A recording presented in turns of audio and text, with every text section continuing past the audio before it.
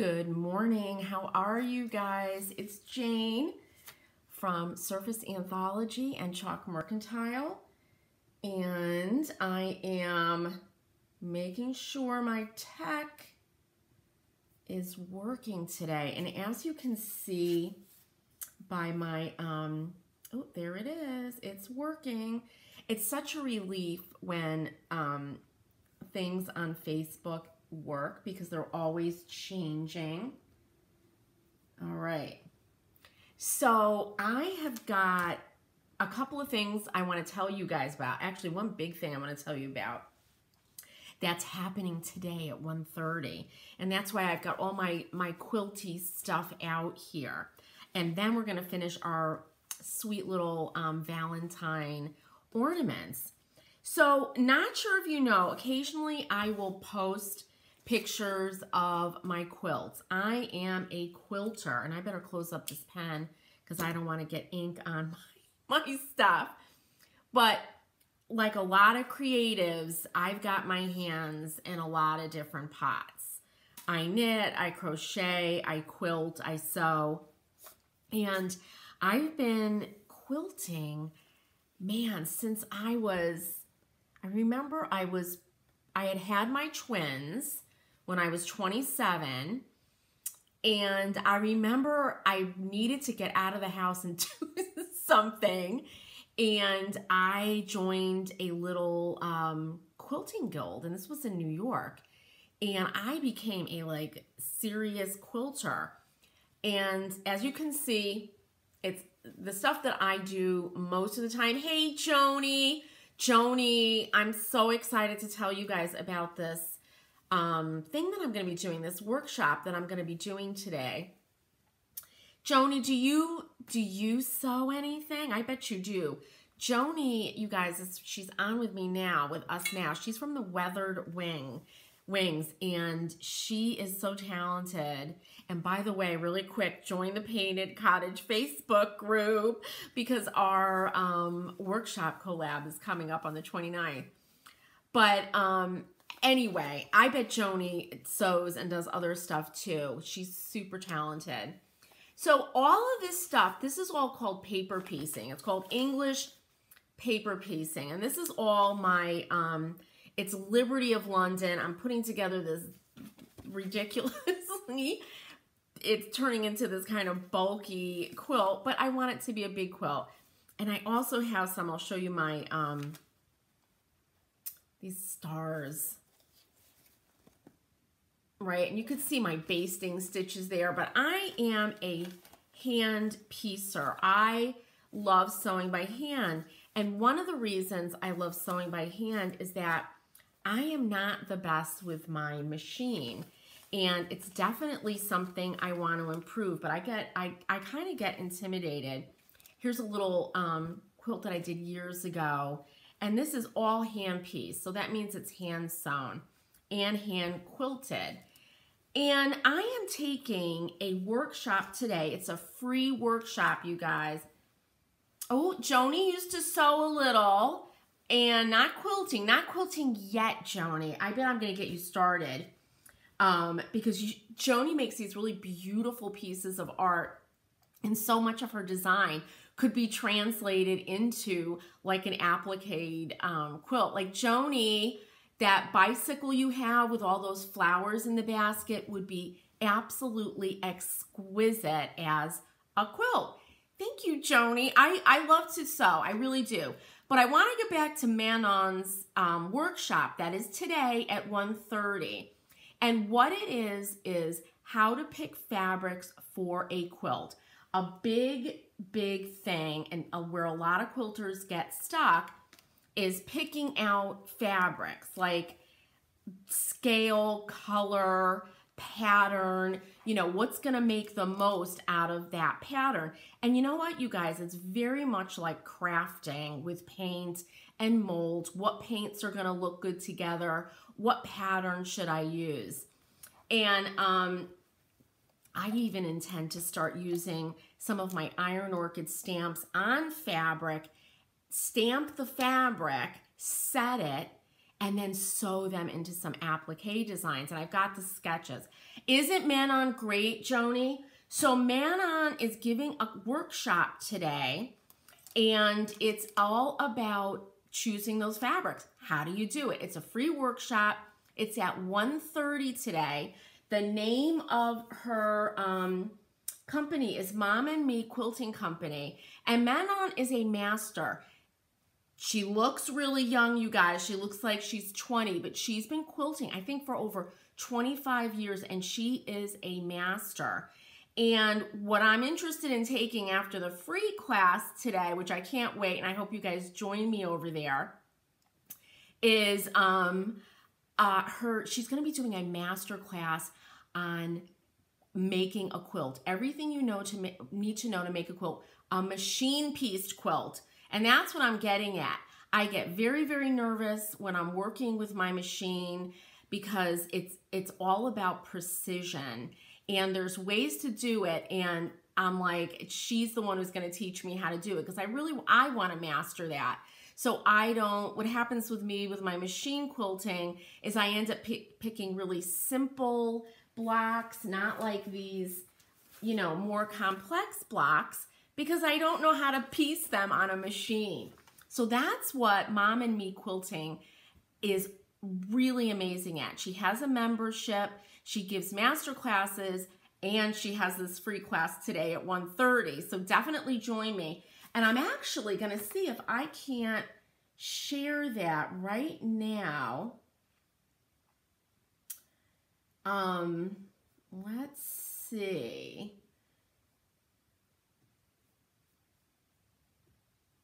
Manon, it's Mom and Me Quilting. There we go. And here we go. Share to a page. Joni, maybe you know how to share the link in below this live. That would be fabulous. And I'm also going to share it right to my Surface Anthology page. So for you quilters or people that want to get into quilting, join me at 1:30 today in Manon's, it's Mom and Me Quilting, free workshop at 1:30. And it'll be fun. It'll be a taste of what Manon knows, and she knows a lot. And it's going to help me to pick some fabrics, because I have collections of fabrics. You know, as any crafter, if you knit, you collect yarn. If you sew, it's fabric. And, you know, right, Joni? It's like, oh my God, we have the biggest stashes. So join me there at 1:30. All right, you guys. Now to our little heart ornaments, which have evolved, let me tell you. So what I want to do is we're going to start with this one. So I made these 3 little lock and key. Farm, oh my God, Kim's on. Hi, Kim. Kim.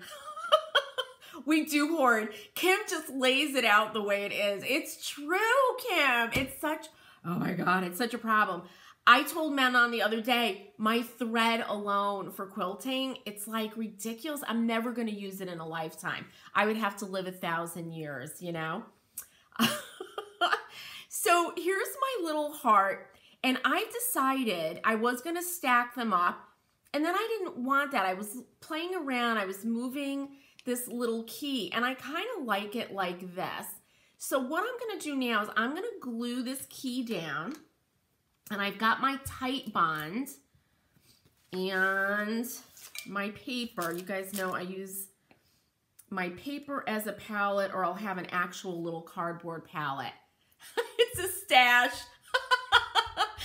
All right, Kim. By the way, you guys, Kim is from Farmhouse Craftaholics, and aholics is a good word for what we do.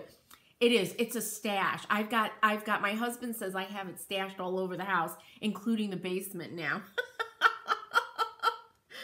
But it makes me so happy to go look at my stash, and like with these little ornaments, I was, ooh, look what I could add.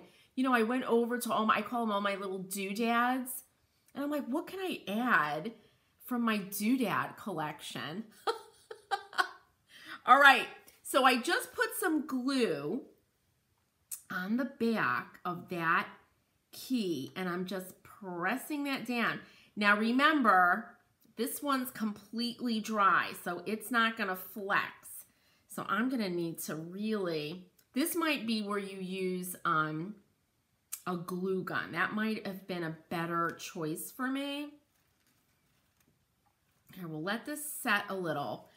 But I like the design that created, the three things, and I'm actually really loving the white on this deep, cool red color. I really love that. I dig it. So I'm gonna put always put your brush in some water. And now let's move over. Where's my other one? Here it is. Now this one's a little bit wonky. Oh, thanks, Joni. Joni just put in the link for Manon's free workshop today. So definitely check it out and join us. It's going to be a lot of fun and we're going to learn a lot. All right, so here's my next little heart. And I made this little, and actually, you know what? Speaking, I make these little molds sometimes, and I'm like, I'm going to need this. I might have a little extra clay, so I make some extra ones. Maybe I'll put this down. There you go. How's that?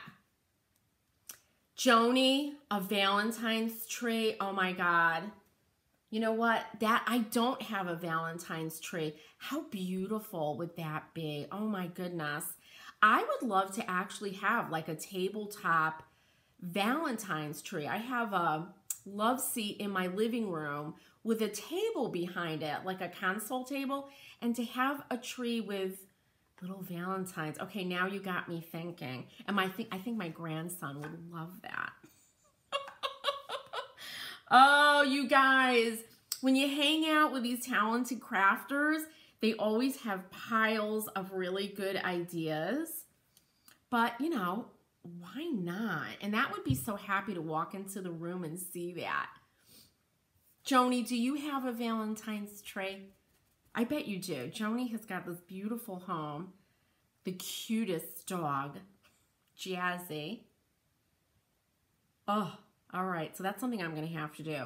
I'm gluing this crown down. I really like how this one looks. So I am blobbing on the tight bond.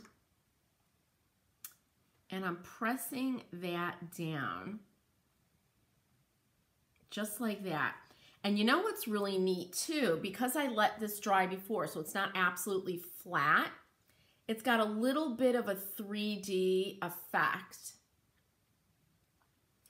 And that would look great on our Valentine's tree. Oh my God, that is the best. All right, next thing I want to do is I think I want to put some glitter.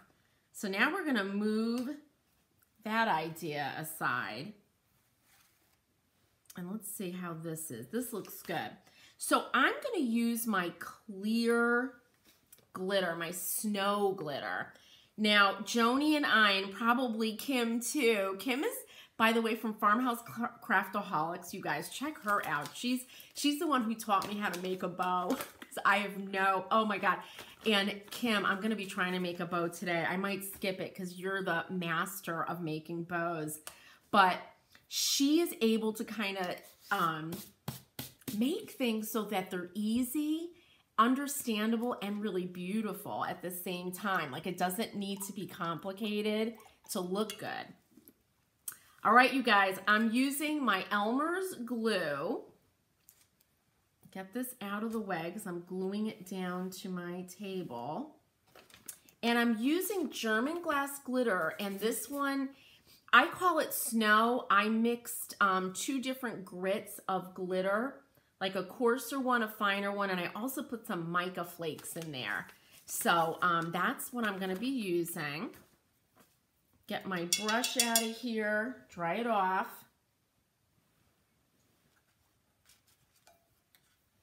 And do this over a plate. German glass glitter is beautiful It's more pricey, so you don't want to waste your glitter. The plate will catch everything, and then you could just dump it right back into the bag. Don't be afeared.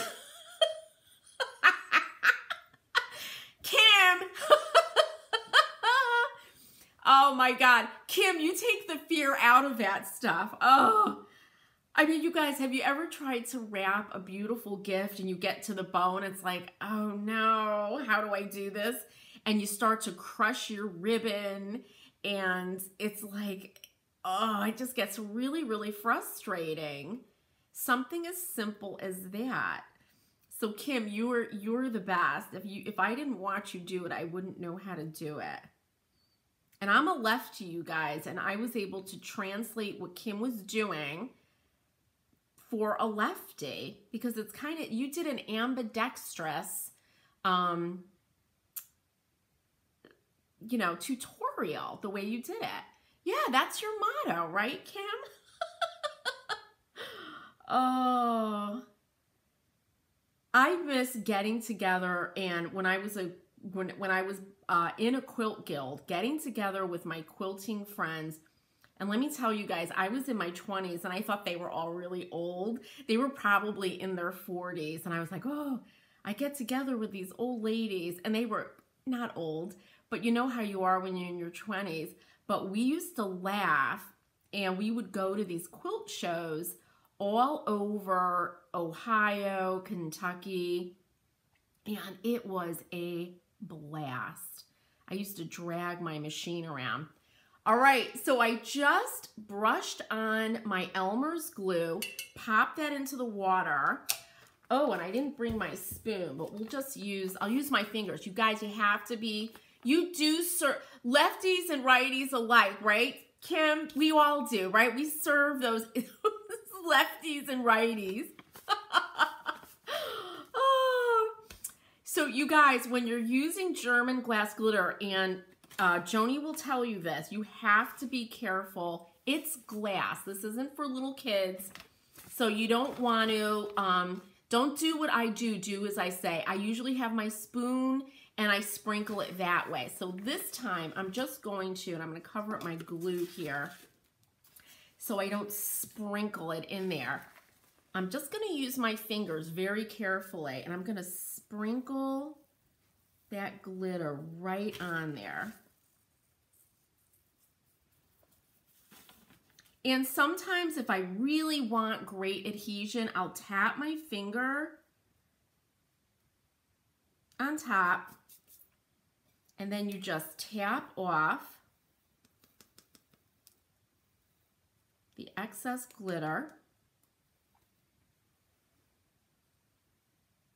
And there it is. I hope you guys can see that sparkle, but it's really, really beautiful.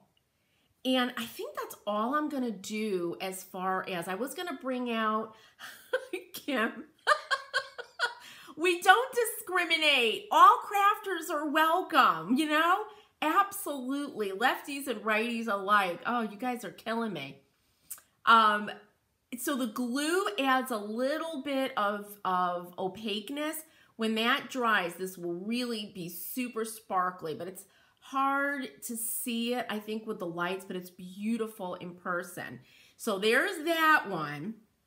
Now, let's go over to our little crown heart, and I love these little birds. These are the iron orchid molds, and they are the best. All right, let me grab my Elmer's. And yeah, my Elmer's is in a jar because it kind of exploded. And we were able to turn it over and found this gelato jar to put it in. So we didn't waste it, because I hate wasting products. All right, I'm brushing this all over. Everywhere I want that glitter. And I gotta get these little birds. They're so super cute. And of course, the little heart at the bottom. And if you add, put your glitter on and you don't think it's enough, wait for it to dry and then just tap in more glue and you can just add more glitter. More glitter is always better. All right, here we go. Just gonna dump that on.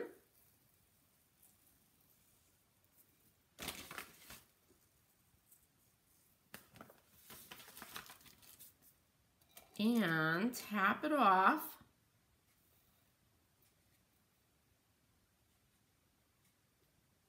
Oh, and somehow I got glue on the side of this. Take that off. And look at how pretty that is. Now the last step, and then we're done with these cute little ornaments, is how to hang them. And now Joni has put this bug in my ear. I have to have a Valentine's tree. And I really want to do that. I think it would be so pretty. Imagine doing little red and white garland beads around it. Oh my God. And I love, love, love the color red. So what I found in my hoard, or my stash, right, Kim, is white wire. And as I said, I'm loving the kind of white and red. So I just took some of this wire and I cut it to the length I want. You don't have to be really, you know, exact. And I'm just gonna push it through from the back, right in that hole there. And these little hearts, I don't know where I got them. They're just like the little plywood cutouts. And you don't have to use a heart shape. You could paint a heart shape on like a square. All right, and do the same thing on this side.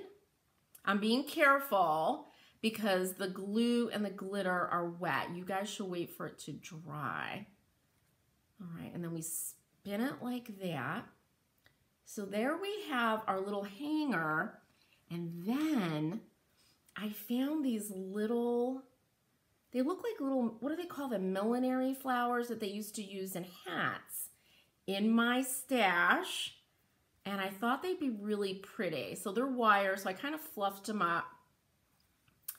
And then I'm just going to see, I want them, I placed it. I want it to kind of come down like that. So I just hold it there and then take that wire, same thing, and spin it around, twist it around.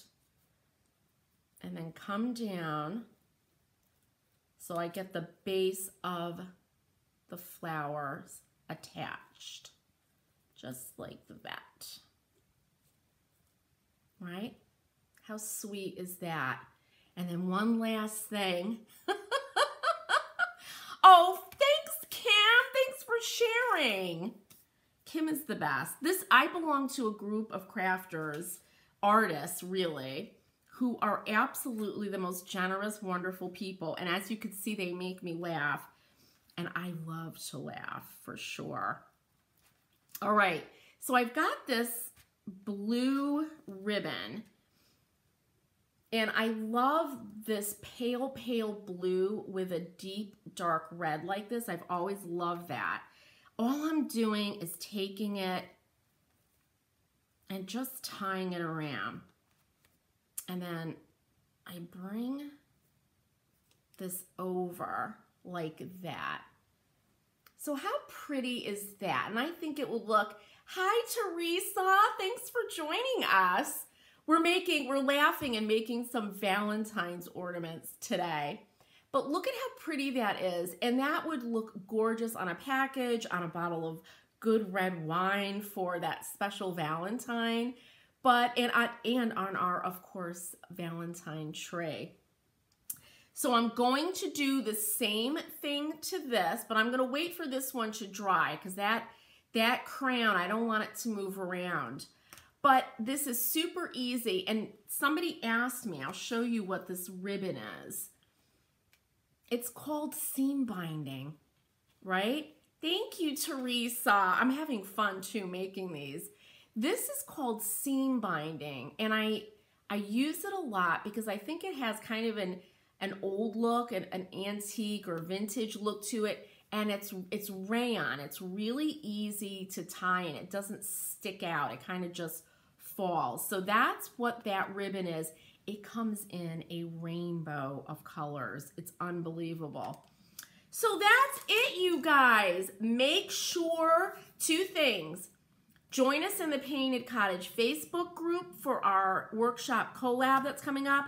More importantly, because it's today at 1:30, is join me in Manon's group, a free workshop.